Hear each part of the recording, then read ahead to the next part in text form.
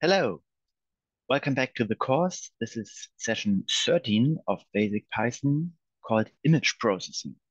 So today we're having a look at the Python packages and commands that are necessary for loading, showing, manipulating, and writing image files.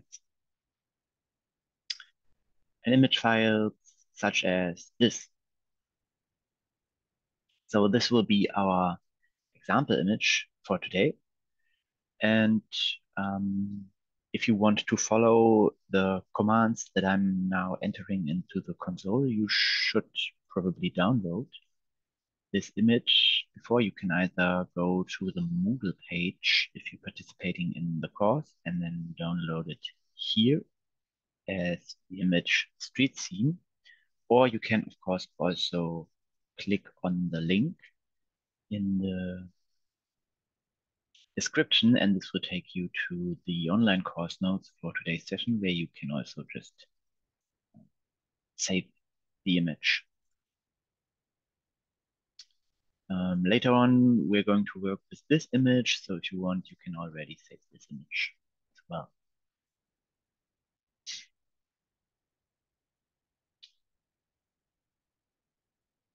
Okay, so I'm switching to Spider. I have in my current working directory a subdirectory called data, and within this subdirectory, I have placed these two images. We're going to start with the street scene. So first, I have to specify the file name of that image file, and you already know that we use OS for this, specifically the function join from OS path module. And we enter data and street scene.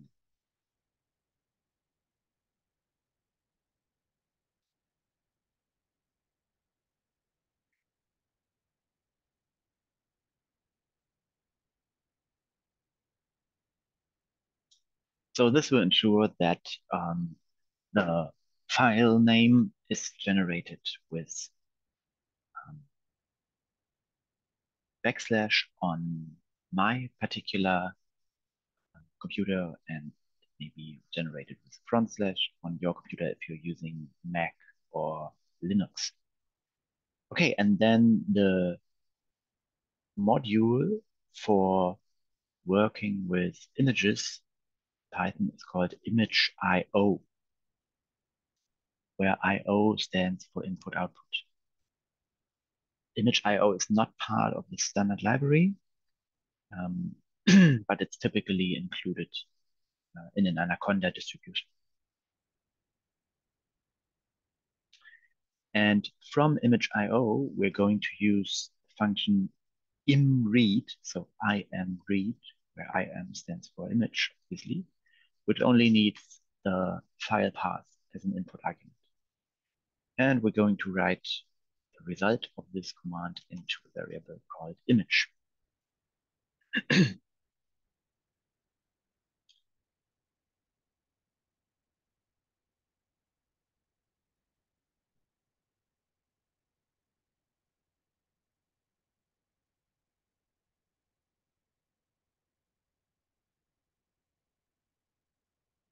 Before we have a look, before we have a closer look at this variable image and what it is and what it contains, we want to have a look at the image. And for this, we can luckily use matplotlib again, so the exact same library that we were previously already using for um, plotting data. So I will again import matplotlib's submodule pyplot as plt in order to make my commands a bit shorter. I'm sorry.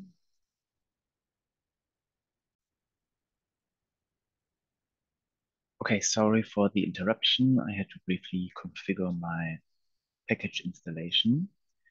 And I have now imported pyplot from matplotlib as plt. And from pyplot, we can use the function imShow, so image show, with the image loaded from a file as an input argument.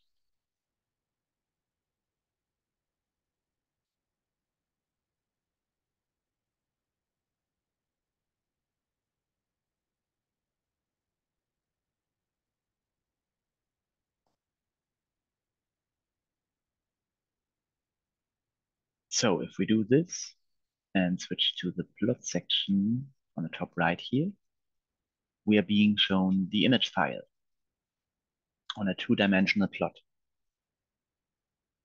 Matplotlib here also adds scales, so X and Y axis if you want. And from that, we can also make out that um, that this image has 4,000 rows and 3,000 columns. So it appears to be a 4,000 times 3,000 pixel image, which gives 12 megapixels in total.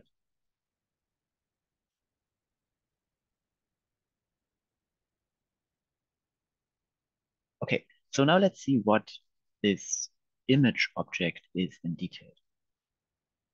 First, let's simply print the variable image and see what we get. What we get appears to be an array, which is recognizable here from the opening square brackets. And it seems to be a three-dimensional array because we have two-dimensional arrays here, and they come in layers in the sense that there's multiple of these two-dimensional matrices. Python also adds dots here in the middle in order not to show the entire output, which would supposedly be very large. So we can work out that it is a 3D array with a lot of values in it. If we ask for the exact type of this variable, it's called an image IO array. And for all our purposes, these image IO arrays will just behave like NumPy arrays that we already got to know 2 or 3 sessions back. So that means that this image should also have a shape attribute like NumPy arrays. And this is 4,000, 3,000, 3, which means that this array has 4,000 rows, 3,000 columns, and 3 layers.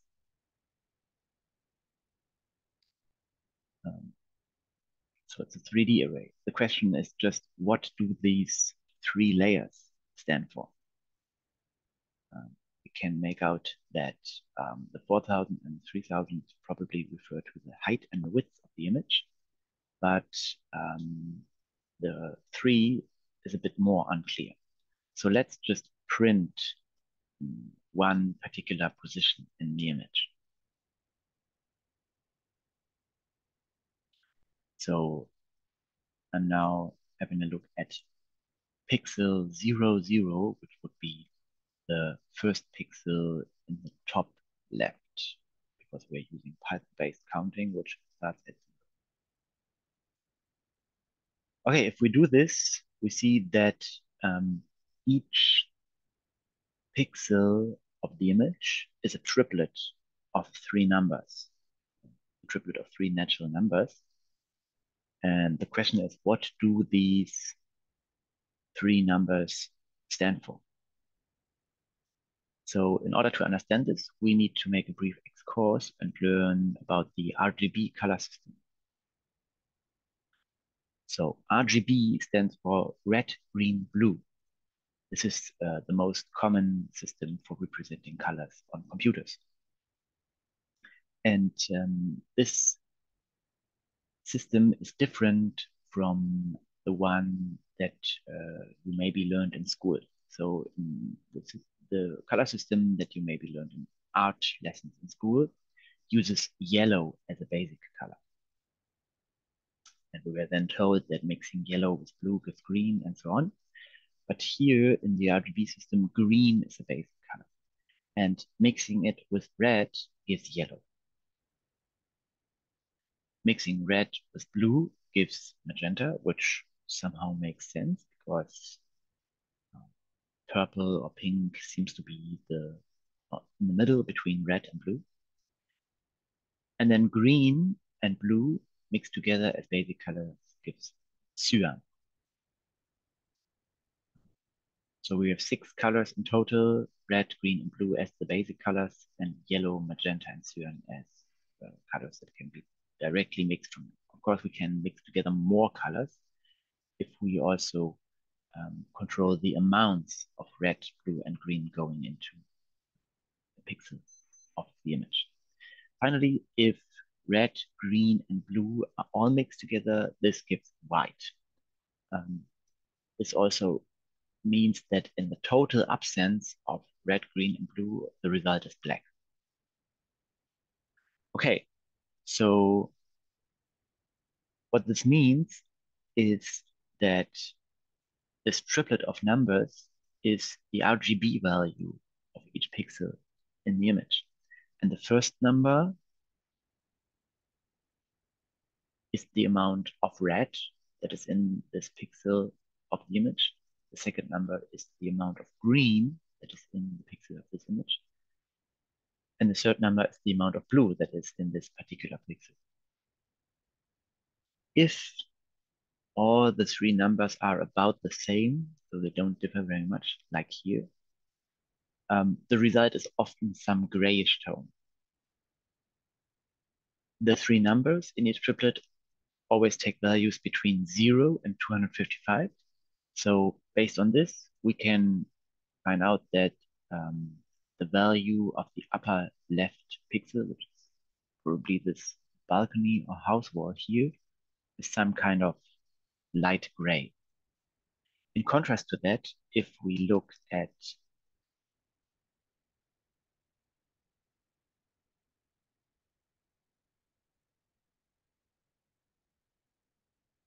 the top right pixel of the image, we also get some grayish tone as the numbers are again very closely together. However, this time it's more darker. Yeah, you can see that the top right corner is more darker than the top left corner of the um, image, which is why the values in this pixel are a bit lower.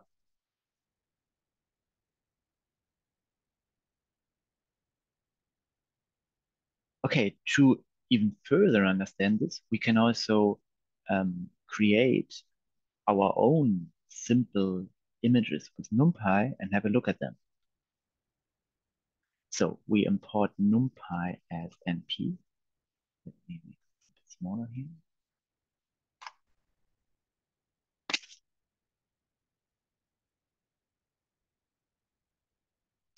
And then generate a test image by calling NumPy full.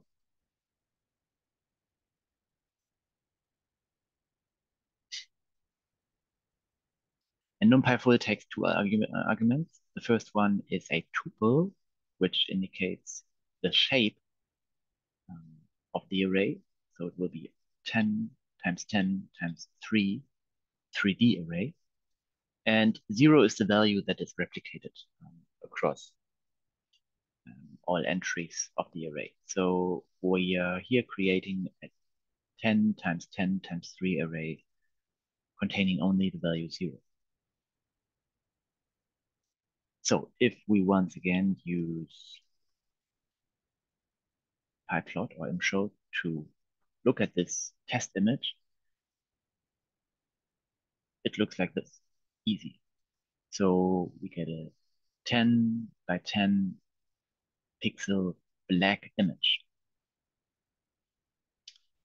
which is plausible because we have entered 0 in every layer, so red, green, and blue layer of the image.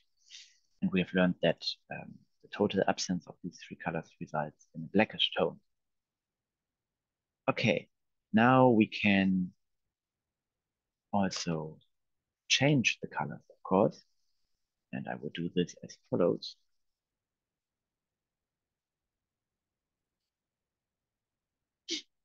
So with the colon, I used the colon notation here to access all the rows and all the colors.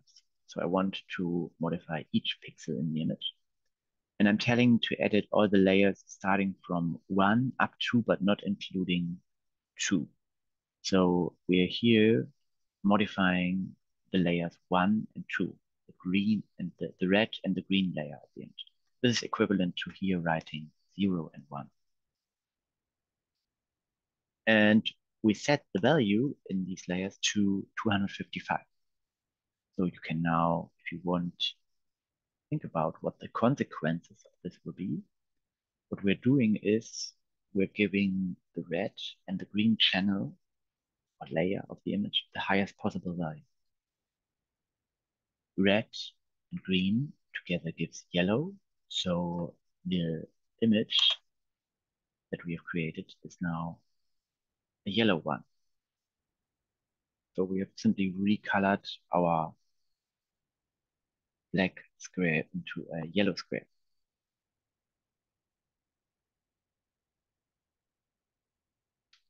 Okay, so I could now go on and do further um, manipulations, and we could have a look at what colors this results, but I think you get the general idea, and we want to now rather work on the real image that we have been loading, so the real photograph. In order to do this, I'm creating a modified image by using the method copy on the original image. So this is a quick recommendation. Always create a copy of your image using the copy method before modifying it in order to avoid like overriding older versions of the image. Okay, what can we do to this image? We can, for example,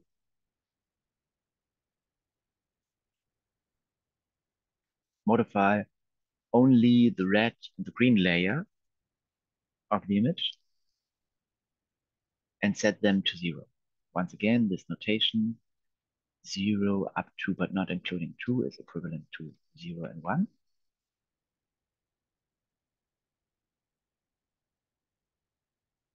And setting the green and the red channel to 0 results the image to completely consist in shades of blue. So because we have taken out all red and green from the image, the only one that's left now is blue. And in pixels where there was very much blue before, such as the sky, these pixels can still be very clearly seen. Whereas in pixels where there was not much blue before, such as here or here, these portions of the image have now become black because their triplet is very close to 0, 0, 0.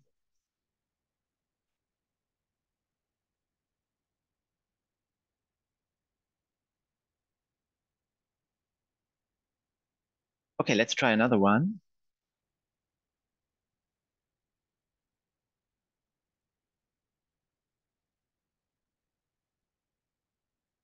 Let's try setting,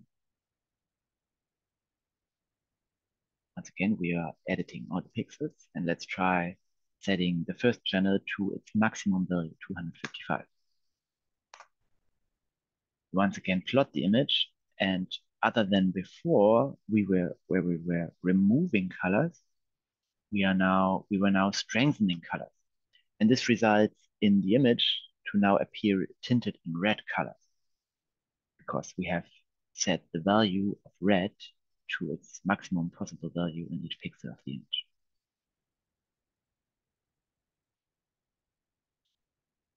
Of course, we can also only change a subset of the rows. So if we, for example, take our modified image and only edit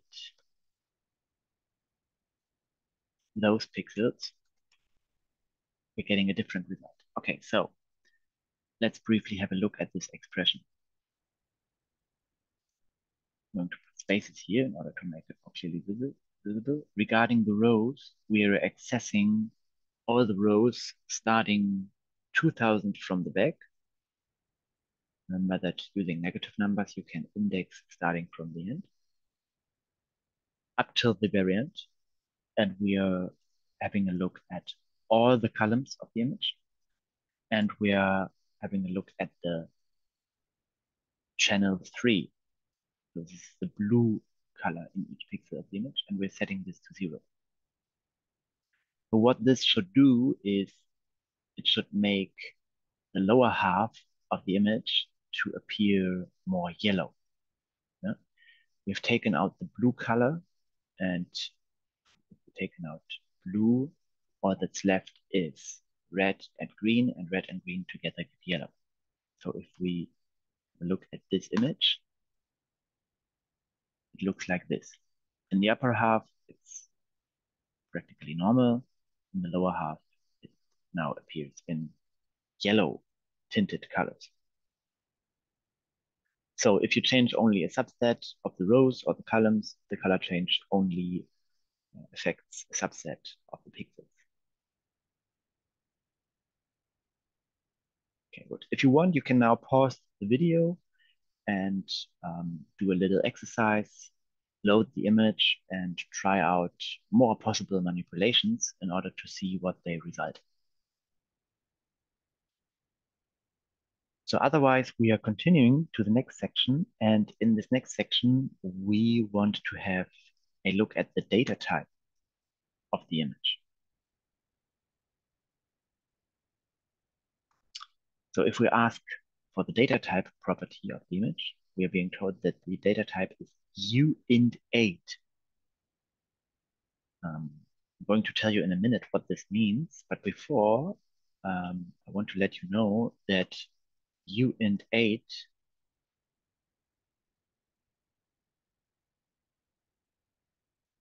arrays can also be intentionally created with NumPy.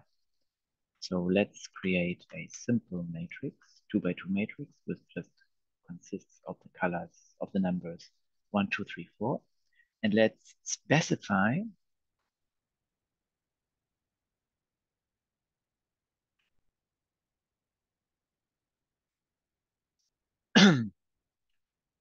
the data type to be uint8.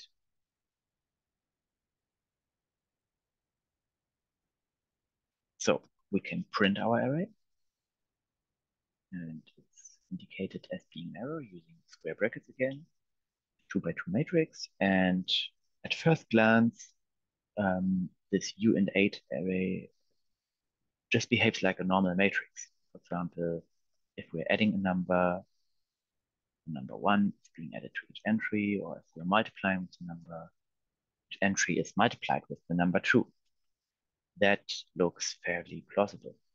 However, there are operations that result in rather strange results. For example, if we are subtracting 5 from all values in the array, we get this result. This is clearly wrong because 1 minus 5 is not 252. Another example would be adding 255 to the array, which gives us 0, 1, 2, 3, which is also not correct given our standards of mathematics. Okay, so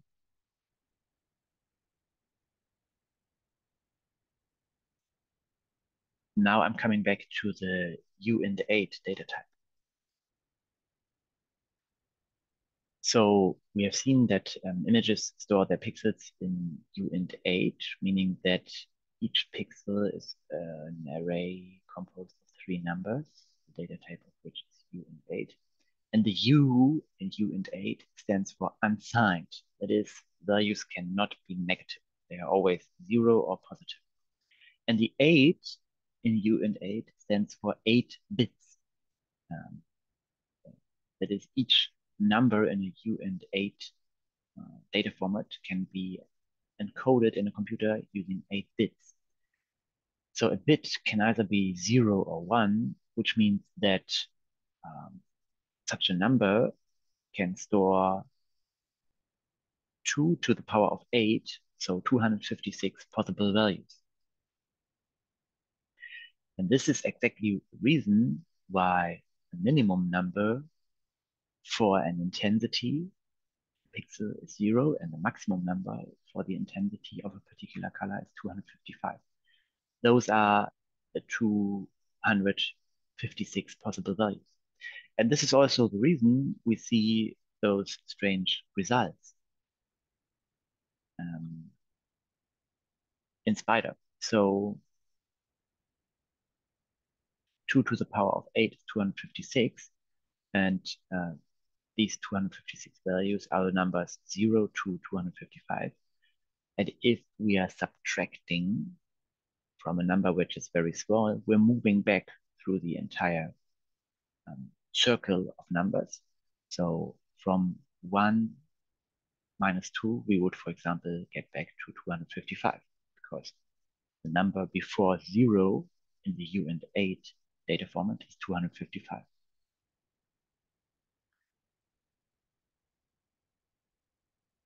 So why am I telling you this? First, um, based on this, we can learn something. We can work out how many different colors can be stored in a single pixel of an image.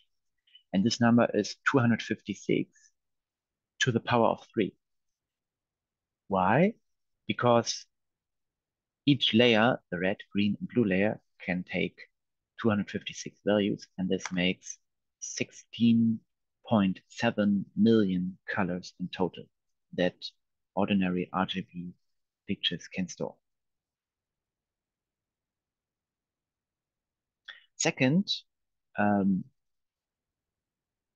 I told you this in order to be aware that calculations that you perform on an image where you mix um, data types, for example, calculations of U and 8 arrays with non-U and 8 numbers, such as numbers larger than 255, result in arrays that are not U and 8 anymore. And the same is true for division, because division typically resides in float. If I'm now dividing this array by the number of 2 in order to, for example, halve the intensity in the image, the data type of this new image is float 64. And this is important for plotting or visualizing. If I now, for example, call image show with this second image, I'm not seeing the image halved in its intensity, so just a bit darker, but the values in the image, because they are float, have been clipped to 0 to 1. So everything that is in the range 0 to 255 is assumed to be in the range 0 to 1 when working with float. This is obviously not the case here, and this is why we are only seeing the very dark parts of the image. This can be fixed by using the double slash. So the double slash, if you remember, does division but keeps a natural number data type. So in this way, we can ensure that only the whole number part of the result is being used. And if we then show this image, we get exactly what we want, namely our original image, just a bit darker.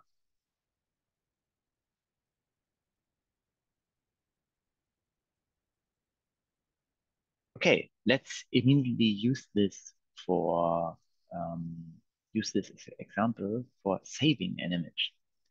So in image IO, there is obviously not just a function for reading images, I am read, but there's also I am write. for writing images, and we're now calling this needs two input arguments, namely a file name, we're calling it street scene dark.jpg, and the image array itself that you want to save.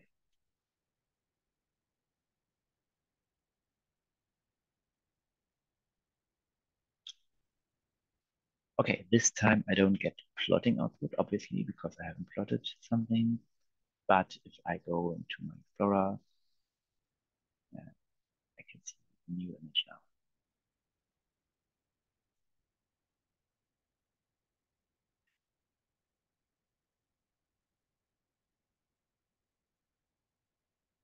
Okay, great. Then I want to have a look at something else, which is transparency. And as the example, I now want to use the cheeseburger emoji. So if I open this image in MS Paint, for example,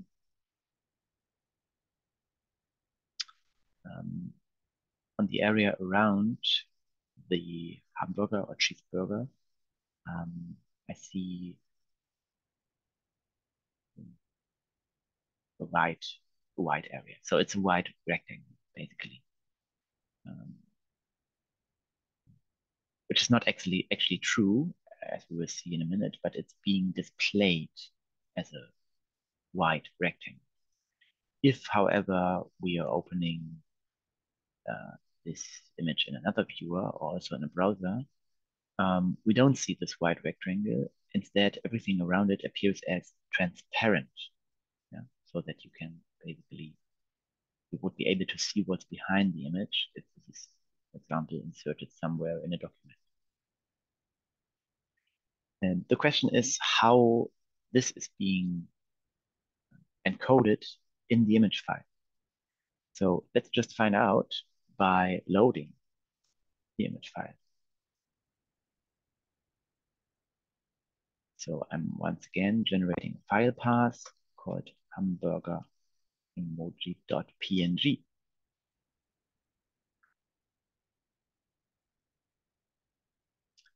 And I'm loading this image into the variable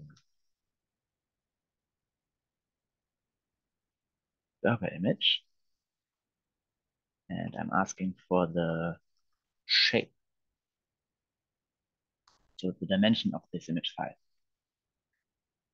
So here it gives me 160, 160, and 4. The first two values are indicating that this is a 160 times 160 pixels image, so it's a rather small image.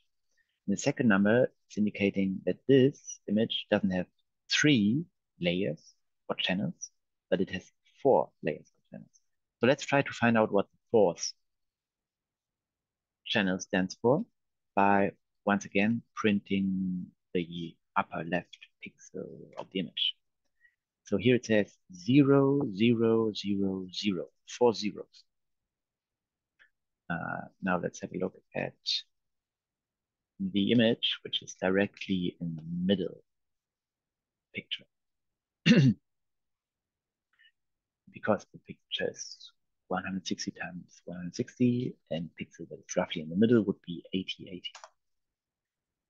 So here we obviously see a different color. There appears to be a lot of green in that color, less red, and very few blue. And then the force value has also changed. It's not 0, it's 255 now. So the force value in the pixel vector refers to the opacity. And opacity is the inverse of transparency, which means that the value that you have in the opacity entry is the level of non-transparency. This means that low values will result in pixels being transparent, and high values will result then in being non-transparent. This fourth layer of the image is also referred to as the alpha layer of the image sometimes. So looking at this, looking at the pixel values, we can work out that based on this, the upper left pixel is black because it's 0, 0, 0, but it is transparent, which causes it to be displayed as white in some image displayers, viewers, or editors. Whereas the uh, middlemost pixel has somewhat greenish and is not transparent at all because it has the maximum value in the alpha layer.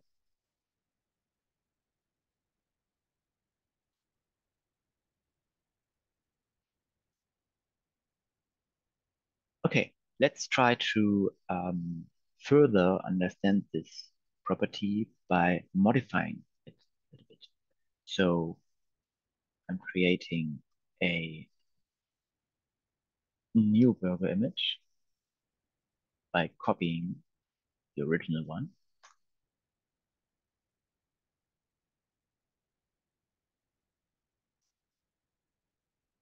And in this new one, I'm only editing the fourth channel or layer, so the transparency layer of the image, which in Python has to be referred to as 3 because Python starts counting at 0. And taking the same values but divide them by 2 while preserving the numbers to be integers.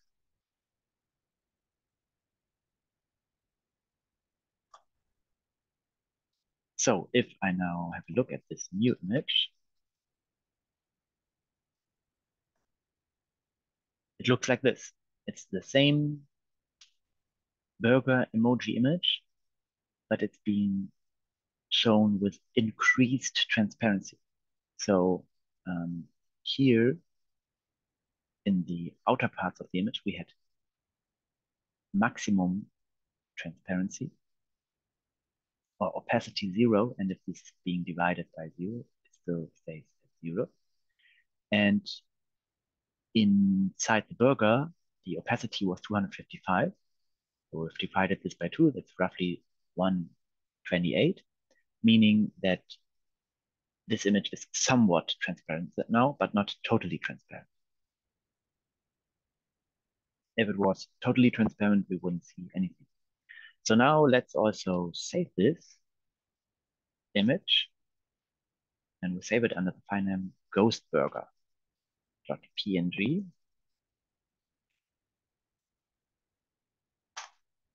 And if we go into the Explorer, we can see that there's a new image, which is the Ghostburger now. Great. Please keep in mind that using this transparency feature does not work with JPEGs. So if here I would specify the file extension as JPEG, I would get an error message because JPEG doesn't support opacity, so JPEG images simply don't have this fourth layer.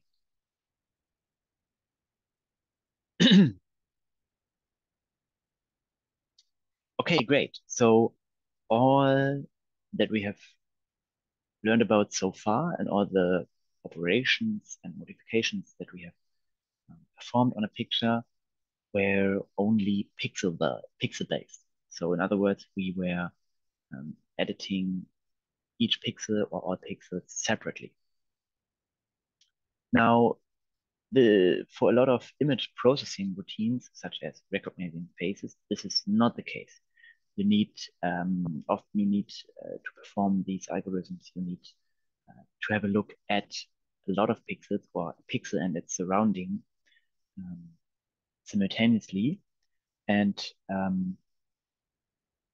for these image processing routines, there are specialized algorithms which are not as easy as what we have learned so far.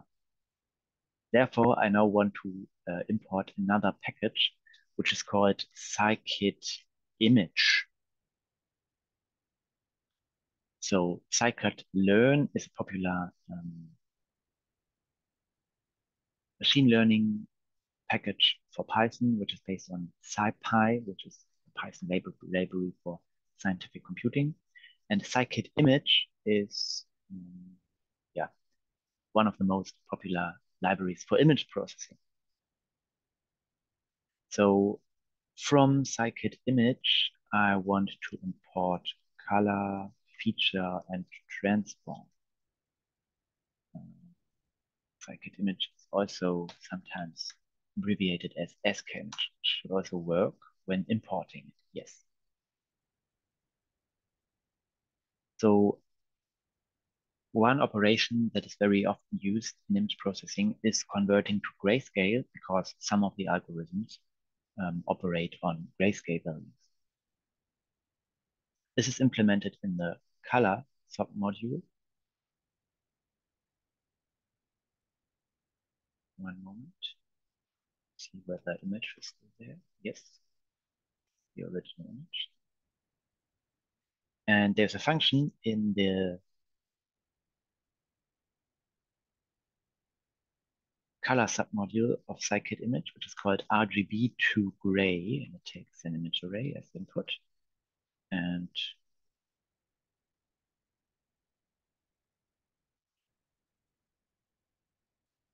we're writing the result of this into gray image or image gray.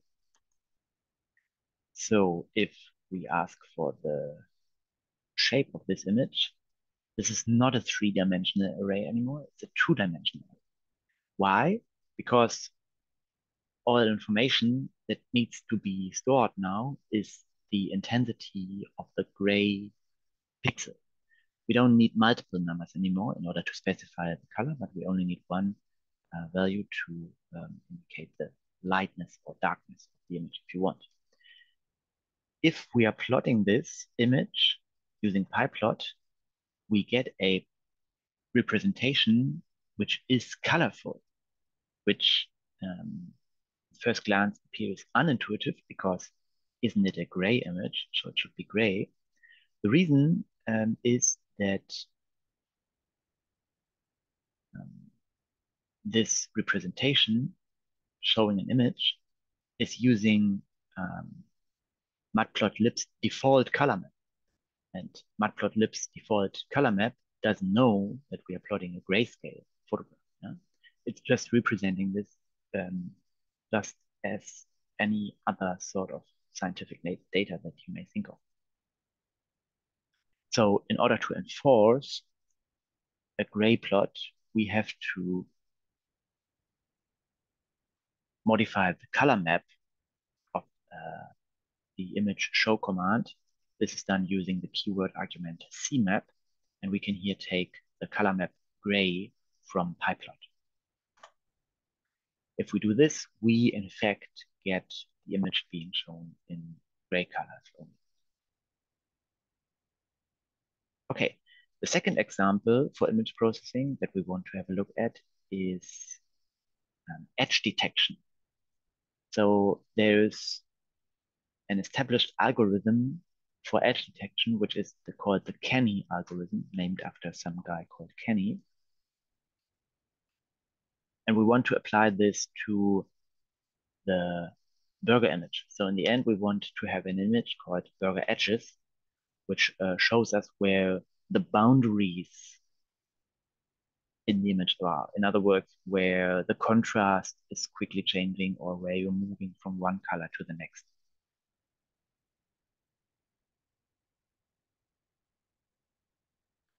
Okay, so in order to apply the Kenny algorithm, we before need to convert the image to grayscale. We already know how that works.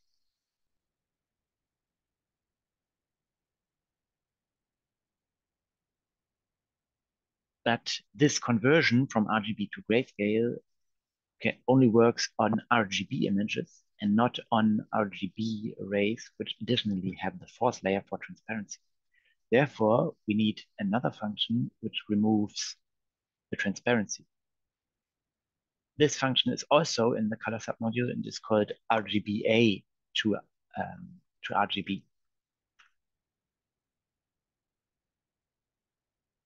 And now we can give it the burger image as input. Okay, so once again, We are taking the burger image, then we are removing the alpha channel, the transparency layer, in order to just have RGB. Then we are converting this to grayscale, and then we are throwing this into the Kenny algorithm. So this has quickly been calculated, and if we now ask for the data type of the burger edges image, we are being told that this is Boolean, which is kind of plausible because in order to perform edge detection, you only need to decide for each pixel um, whether there is an edge or whether there is not an edge. And this is binary information. Yes, no.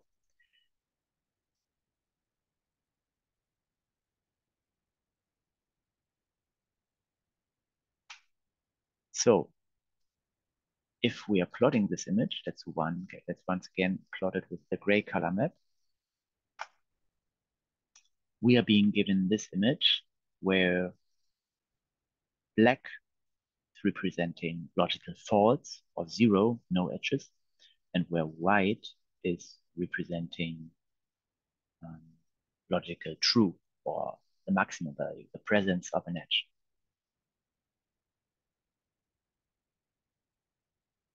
Okay, so this has been a quite complex construction in order to perform edge detection, but observe that if I would directly apply the Kenny algorithm to the burger image, this wouldn't work.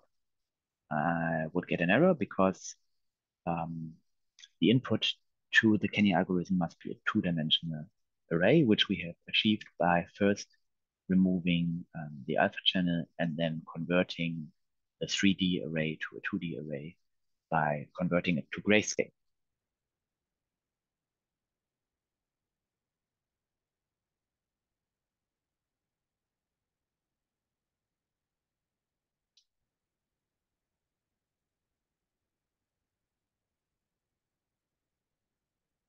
Okay, then the last example for image processing that I want to give is swirl transformation.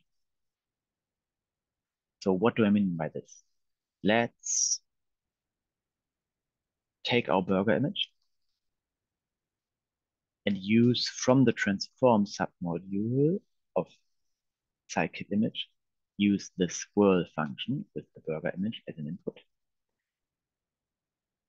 And the function then needs other input arguments, which is the swirl strength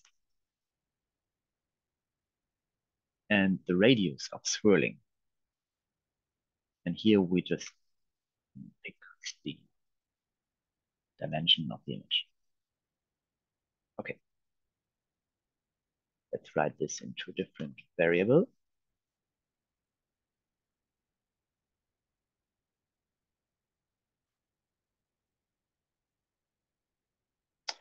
Sorry, I misspelled strength here. And then show the swirled burger. This now looks like this. And you can see here that in the middle there has been a tiny swirl applied to the pixels. So let's increase the strength of swirling to 5 and then plot again, in which case the picture looks like this. You can further increase this to 10, plot again, in which case it looks like this. Yeah? So you get the general idea. This is just one example.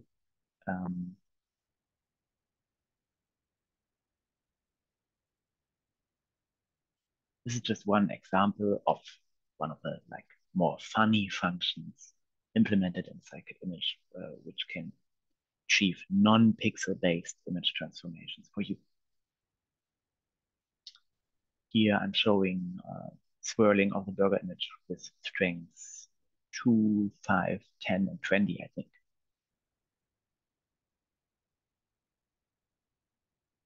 Okay, so that was it for today. It only remains for me to say that um, The homework is to write a function which creates a rose-tinted image from an input image. If you're taking part in the presence course, please also go to the Moodle and complete the evaluation for the course. This is very important for the university. And this was it for today, image processing. So I say goodbye and see you next time.